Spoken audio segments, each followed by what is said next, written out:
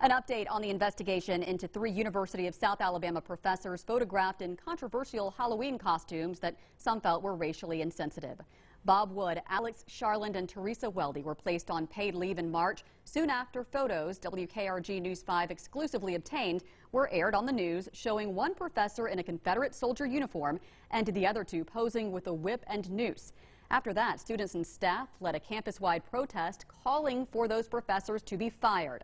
USA administrators hired an outside attorney to assist in their investigation, and her findings were sent to the school's academic affairs department for a final decision. School leaders tell us the professors are still on paid leave and that transitioning to a new president slowed the investigation, but they're hopeful a resolution will be reached soon.